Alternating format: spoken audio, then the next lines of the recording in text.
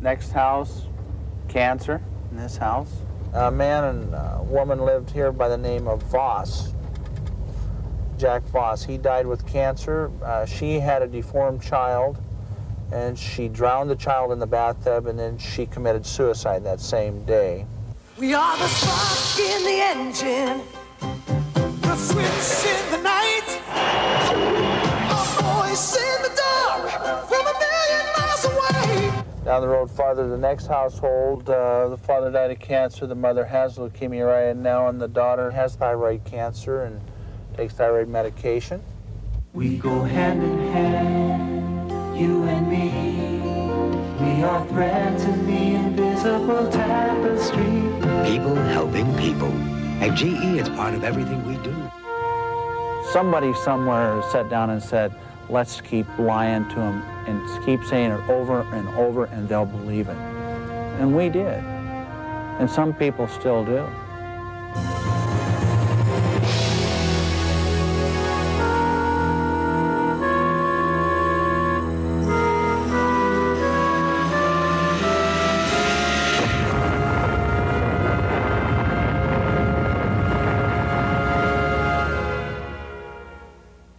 This is the story of a product that General Electric manufactures, but doesn't advertise to the public, and of the people who are working to change the deadliest business of all, the nuclear weapons industry.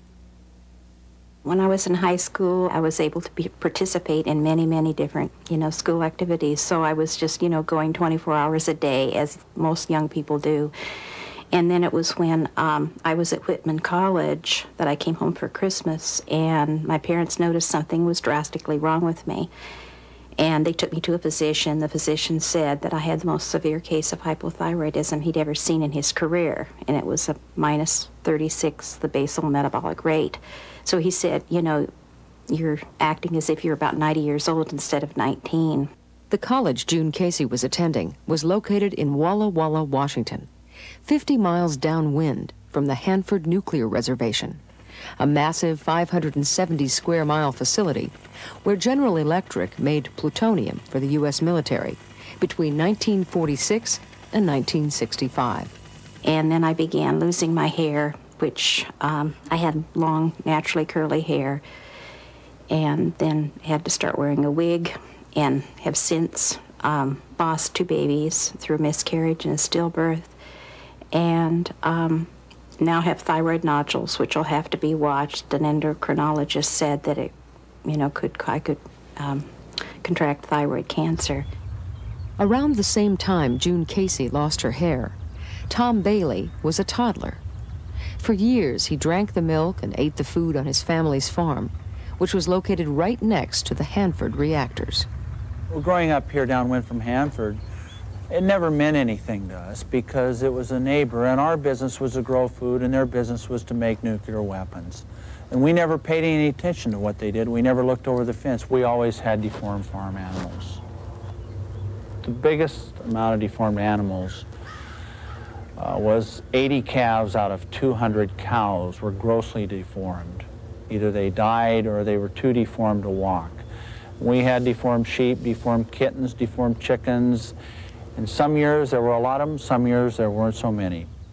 In the mid-1980s, Tom Bailey began to wonder, if the animals on the farms were so affected, what about the people? He himself was born with birth defects, and today is sterile. He surveyed the 28 families who lived in a small area near Hanford and found that 27 of them had suffered severe health problems, all of which are associated with exposure to high doses of radiation. This area is now known as the Death Mile. This is the north corner of it here, beginning with the Weinberger household. The 1973 March Times poster child was born there with no eyes and blind. The family back in behind here, the boy that lives there, him and his wife just had a child with no skull, and his father. June Casey and the residents of Death Mile are not alone. Thousands of people who lived in the northwestern United States have experienced similar devastating health problems. As the medical histories of Hanford downwinders began to come to light, the government was forced to begin revealing some of the classified documents about what had really been going on at Hanford. a picture has begun to emerge of enormous radioactive releases, some accidental and many intentional, into the air, the ground, and the Columbia River, which runs right through the Hanford complex. Releases that GE knew about at the time, but chose to cover up. We took, here in eastern Washington, the downwind area, twice the amount that the children at Chernobyl took. And at Chernobyl, they impounded all the milk, they evacuated whole towns, they cordoned off hundreds of miles of farmland.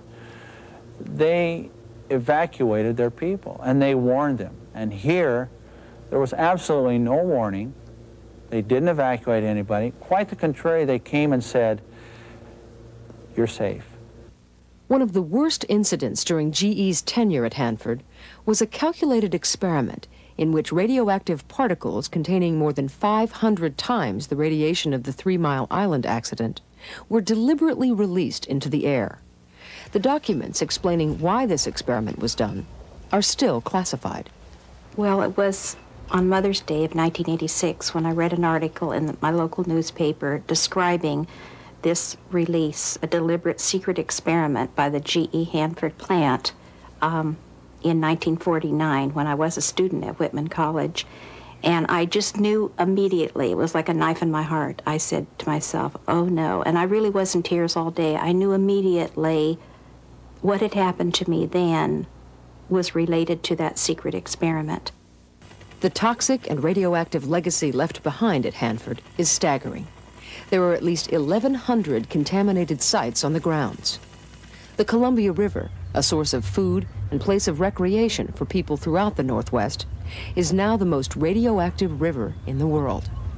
2/3 of the high-level waste from U.S. weapons production is stored at Hanford in tanks that leak and, as some scientists have warned, could explode. Cleaning up these environmental disasters is expected to cost at least $60 billion and take over 30 years, with General Electric leaving its share of the tab to the U.S. taxpayers. Thousands of downwinders are now suing for damages. The government has begun to acknowledge its role in the devastation at Hanford. So far, General Electric has not. All they've ever said in their letters to me is that we left all the documents behind, and so we don't know anything more than you do or what you read in the newspapers. And I guess I find that very hard to believe. Sunday Today is brought to you in part by GE. From plastics to financial services, we bring good things to life. According to the business press, General Electric is the most powerful company in the United States, and GE is rapidly expanding its control of markets worldwide. From NBC News, GE owns NBC, Hotpoint, and RCA, and in its annual report, boasts of its leadership role in each of the products it manufactures. But the one product line it never mentions is nuclear weapons, where GE has also been an industry leader. Continuing in the role it carved out at Hanford, today GE makes critical components for more nuclear weapons systems than any other company. And the trail of radioactive and toxic waste GE is leaving behind at research and production sites across the U.S. also continues to grow and grow. GE builds the neutron trigger for every U.S. hydrogen bomb, is a prime contractor for Star Wars and the new radioactive space reactor, the SP-100, a moving force behind the deadly Trident submarine and missile, the B-1 and B-2 bombers, the MX, Minuteman, and cruise missiles, the F-111, and the list goes on and on. We have about 30,000 nuclear weapons, far more than enough to defend ourselves. But industry exerts a lot of influence on whether or not we buy weapons. And General Electric is one of our foremost defense contractors. The American public ought to become aware of the fact that it is these companies, like General Electric, that push the Congress into building more weapons than we need. Progress in the defense of our nation. And at General Electric, progress is our most important product. Until next week, then, good night for General Electric. In the beginning of the atomic age, General Electric helped make the bombs that destroyed Hiroshima and Nagasaki. And today, GE continues to be a key player behind the scenes in determining federal nuclear weapons policy, thanks to the company's high volume of PAC contributions, its 150-person Washington lobbying office, the largest of any weapons contractor, and the revolving door between the military and GE's top executive offices, through which people like General David Jones, former chair of the Joint Chiefs of Staff under Reagan, have ended up serving on GE's board of directors. And GE's influence in Washington starts right at the top. Among the handful of corporate CEOs who have direct access to President Bush is GE's Jack Welch. Today, one of GE's most lucrative contracts is for testing and building critical components for the Trident submarine. Much of this work is done at the Knowles Atomic Power Laboratories, a nuclear weapons complex located in upstate New York near Schenectady. There are close to 400 tons of lethal waste buried in dozens of secret landfill sites on the facility's grounds.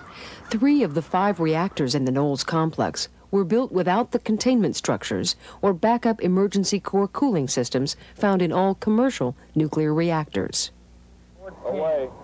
But as it did while running Hanford, General Electric insists that there is no danger at Knowles. In the 4 decades of operation, GE has stated, there has been no significant impact from Knowles site operations on the environment or adverse effects on the community or the public. In fact, GE claims it wants its workforce to alert management to health, safety, and environmental concerns. People are recognizing their voice means something. People from the union floor, people from everywhere, are given their ideas. The people closest to the work know the work best. So the ideas are coming from them. We're responding. They're saying, geez, if I say something, those bozos up there listen to me. They act. They do something. And we're acting. And we're doing things with it.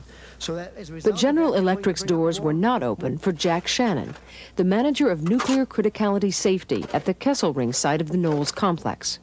After 30 years of devoted service, Shannon filed an inspection report that concluded that GE apparently had been falsifying records about how much asbestos Knowles workers had been exposed to. He also raised concerns about insufficient fire protection at the site's nuclear reactors, and about GE's failure to set up an emergency evacuation plan for the surrounding community. Instead of addressing the problem Shannon raised, GE went after him. Within about a month after I published my inspection report at the Kesselring site, I was summarily removed from my management job. Subsequent to that, I was again demoted several months later to performing data entry work for in a nuclear reactor design organization. An organization that I had left in about 1969 or 70. You really took a nosedive. Yeah, I took a nosedive. Here was a man who had brilliant performance ratings, the highest you can get, exceptional, superior, with comments by the general manager of the facility written directly onto his performance appraisals about what a golden-haired boy he was at the plant. Well, suddenly, he couldn't tie his shoes. This kind of retaliation is fairly standard, and I think it has been going on for 40 or 50 years. When you find a problem, you don't correct the problem. You get rid of the guy who brought the problem to your attention. A week after my visit to the Schenectady area, with the Knowles workers, GE issued a site-wide gag order forbidding all comment by Knowles employees about the plant. And if you failed to live up to the directive, then you were facing, the gag order said, termination, $100,000 fine, and life in prison. Despite the gag order, some workers have continued to speak out about the hazards of GE's nuclear weapons work at Knowles, particularly about the lack of protection workers there have from exposure to asbestos and other toxic and radioactive substances. Through the newspapers, we started compiling the list. And somewhere around by 1988, I was up to around 145 members that have died of one type of cancer or another. They virtually contaminated themselves with asbestos. Breathing in, how much? Nobody knows. Part of the reason they don't know is because of a presidential order that exempts the Knowles facilities from standard health, safety, and environmental oversight regulations. By citing national security concerns, top executives at General Electric and the Department of Energy have seen to it that they are the only people who know the full extent of the dangers at Knowles. Why does all these autopsies show that the lungs are covered with asbestos fibers, or these guys have had lungs removed because they were full of asbestos? In order to have that much asbestos, you had to exceed OSHA limits sometimes.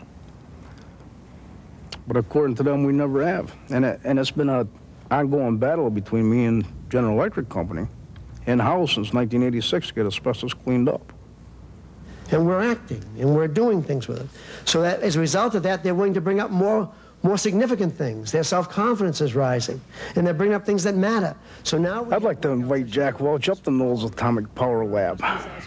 I'd like to have him meet some of the spouses of the employees that were employed there. The spouses that I had to talk to at the wakes and the funerals. Let him visit them and explain to them why their husbands' lungs were covered with asbestos or filled with asbestos. Why their husbands died of cancer related to the asbestos. I'd like to have him explain to them why it was their husband, instead of me trying to. That's Dick on the right. He's just got a smile on his face. He always seemed to look on the positive side of things. For 9 years, Don Cole's brother Dick worked at Knowles as a refueling engineer. A healthy man who didn't drink or smoke, Dick suddenly ended up in the hospital one summer with cancerous tumors throughout his body. His doctor asked him if there had been any exposure during his work at General Electric.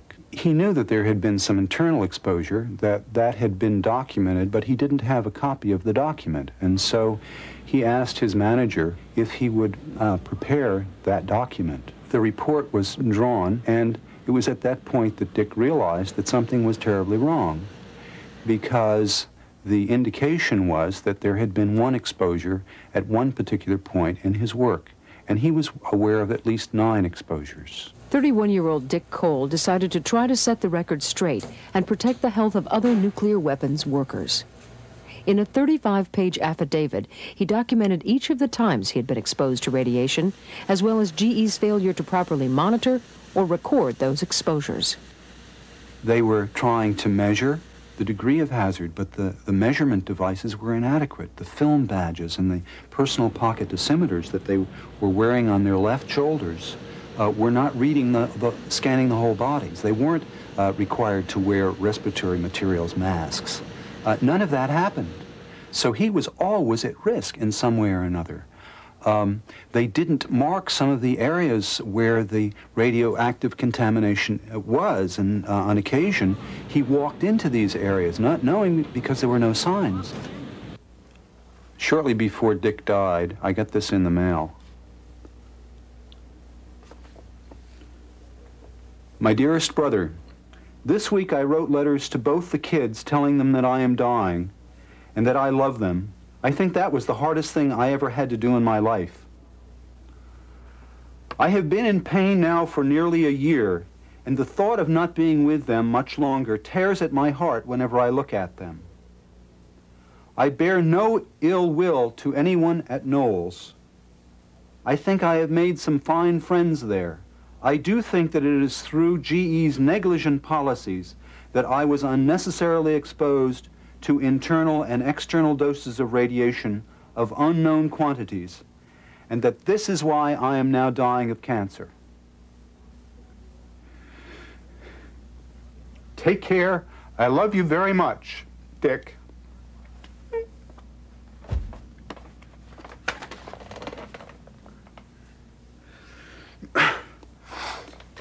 And that's what he said. Wherever there's a glow warmer than you know, we'll be there. Dick issued the affidavits, then died, and once he died, the investigation stopped. It was as though, to General Electric, this never happened. We'll be there. Things tonight. We have a total commitment to make every person in the company an environmentalist. We are painting and lighting all factories to new standards so people feel they're in a very clean atmosphere, and it gives them another sense of the environment. Despite its public relations campaign, GE has yet to take responsibility for the problems caused by its involvement in the nuclear weapons industry, choosing instead to keep making more commercials about the technology behind GE products. All our science, our technology, our mathematics, somehow they add up to moments beyond any calculation. But all the life-affirming ads money can buy can't undo the environmental and health damage General Electric has caused, not only in its nuclear weapons work, but in the manufacture of other products as well. GE has the largest number of Superfund toxic dump sites in the U.S., and according to EPA data, releases more cancer-causing chemicals than any other corporation. The health problems and birth defects caused by General Electric's commitment to the environment are impossible to quantify. Somehow they add up to moments beyond any calculation.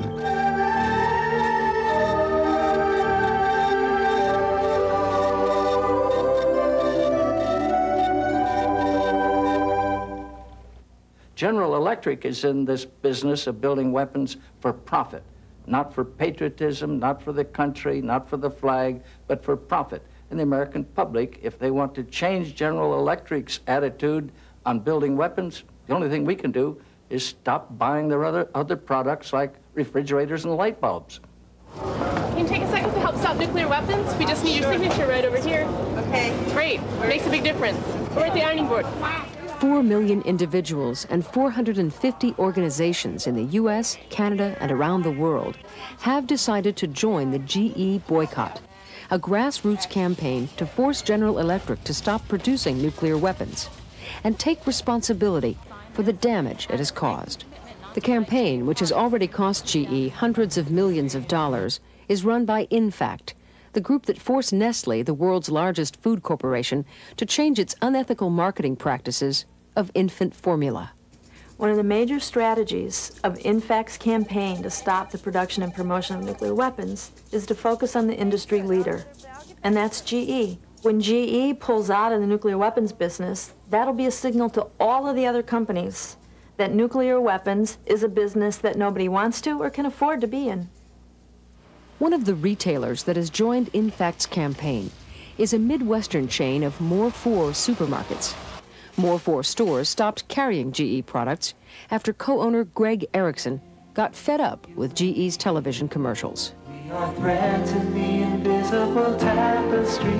People helping people. At GE, it's part of everything we do. So that what GE does is not bring good things to life. They mislead the American public. They pollute the earth, they dump toxic waste, they irradiate their workers, and they are one of the largest producers of nuclear weapons in the world. I find their ads disgusting. I find that ad disgusting. Our distributor requested a meeting to discuss our decision to terminate selling GE bulbs. GE sent their consumer affairs director, Ford Slater. The conversation drifted along the lines of economic sweetheart deals. And after listening to this for about 20 or 25 minutes, I just leaned in and told Mr. Slater that there was no way that our company was selling General Electric bulbs, even if they gave them to us for free. In addition to the retail boycott, InFact is having its most dramatic success with GE's sales of medical equipment. Scores of religious and healthcare organizations in many countries are now participating in the campaign. We found an innate contradiction between GE, on the one hand, developing the technology we're using in healthcare to enhance life, and on the other hand, marketing and producing equipment that was geared to destroying life. What we're doing is we're directing our people to look at purchasing equipment other than GE equipment whenever possible. We've been able to purchase an MRI unit from a company other than GE that cost approximately $1.3 million. We've also purchased a CAT scanner for $1.2 million, and we're in the process of purchasing some angiography equipment that will probably cost between $300,000 and $400,000. You're talking about an impact that's big bucks on GE. Over 1/3 of the healthcare institutions in the United States are sponsored by religious congregations. And it seems to me if we could get the congregations involved in this campaign, we could have a tremendous impact on GE. And in fact, I think we're already having an impact on GE. Since this campaign began, GE has quadrupled the amount of money they spend on image advertising. You know, those warm and fuzzy TV ads. GE is now flying high-level corporate executives all over the country to meet with major purchasers of GE products, trying to convince them not to be a part of this boycott. And most significantly, GE is finally starting to move out of the nuclear weapons business. Since we launched the boycott in 1986, GE's nuclear weapons work has decreased 28%. And in the fall of 1990, a major campaign victory, GE publicly announced that it's not going to make the neutron triggers for nuclear bombs anymore. That's one of the first things that we asked GE to do when we started this campaign. So this isn't a symbolic effort. We're in this to win. We let them know that we're leaving these radioactive barrels of waste here as symbols of what GE has been poisoning the environment with. And he said that he didn't want to accept them. And somebody here, one of the protesters here said, "Are you asking us to clean up your toxic waste again?" So we're going to leave these here. Helping each other will keep us growing strong. We go hand in hand, you and me. We are threads in the invisible tapestry. Because of the fact that GE owns NBC, we do not see many of these facts presented in the mainstream news, and so it's up to us in our networking to get this information out. It seems to me that we have enough of these devices to make war. I think it's about time we started thinking about devices to make peace.